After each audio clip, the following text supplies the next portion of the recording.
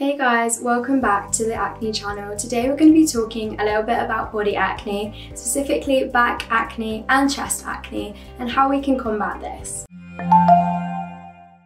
So back acne is typically caused by a buildup of oil and dead skin. The pores become clogged and bacteria starts to thrive, and this causes back acne. It is generally believed that people that have oilier skin types and people that suffer from conditions like polycystic ovarian syndrome are more prone to body acne and back acne. Although body acne is not on your face, it can still be very upsetting for people and can really affect people's confidence levels, which is why there are so many options to try and get rid of it. One general change you can make is swapping out your current body wash. You should look for body washes that contain salicylic acid, which is a BHA which exfoliates the skin's surface layer and unblocks pores. Another ingredient you should look for is glycolic acid, which is an AHA that dissolves the upper layer of dead skin cells. Lastly, lactic acid is also an AHA you should look for, which also helps with exfoliating the skin. Lactic acid is a little bit more gentle on the skin, so if you do have sensitive skin and you're prone to irritation, maybe opt for one that has lactic acid as opposed to glycolic or salicylic acid. Another important tip to reduce the amount of back acne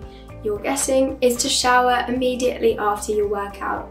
So after you work out, excess sweat means that bacteria thrives on your skin. That's why it's really important to shower directly after to avoid this bacteria building up, clogging the pores and causing red bumps. Another thing to note when you are showering is to be careful that your shampoo and conditioner isn't going too much on your back. I know this can be very hard to combat because if you do have long hair like me, it's always right on your back, but just make sure that you're using your body cleanser after your hair to make sure that you're scrubbing properly and making sure that there's no conditioner and shampoo. It may also be effective to use a scrub.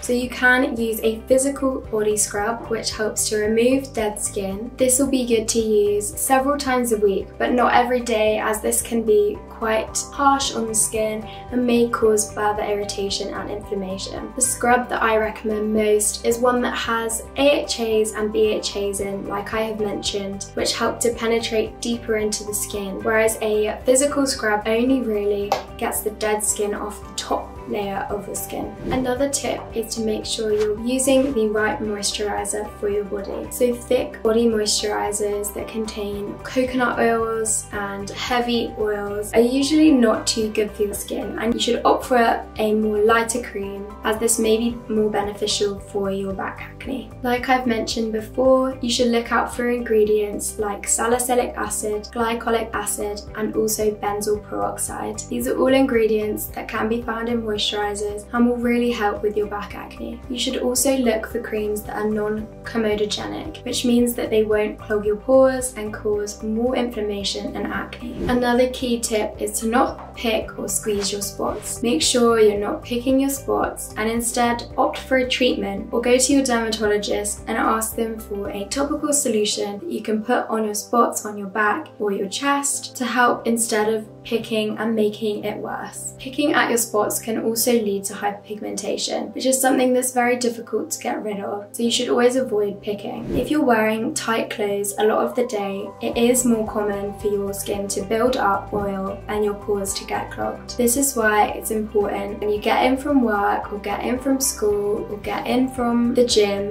that you immediately take your clothes off and put on a looser, baggier fitting pair of clothes. Tight clothing can trap bacteria and dirt, which increases the chances of body acne forming. Certain fabrics like wool, nylon and spandex can increase inflammation, so try and avoid clothes that have these kind of fabrics in them. Another common form of body acne is chest acne. Chest acne is very common and it's similar to back acne. Like I've mentioned with back acne, it's really important to use a body wash that has acne fighting ingredients. You can also try spot treatments. As your chest is a more accessible area for treatments, you may be able to use some of the spot treatments that you use on your face also on your chest. So as a roundup, it's important to make sure you're looking at the ingredients in your body washes. Make sure that they've got exfoliating ingredients in, such as salicylic acid. It's important to shower directly after you exercise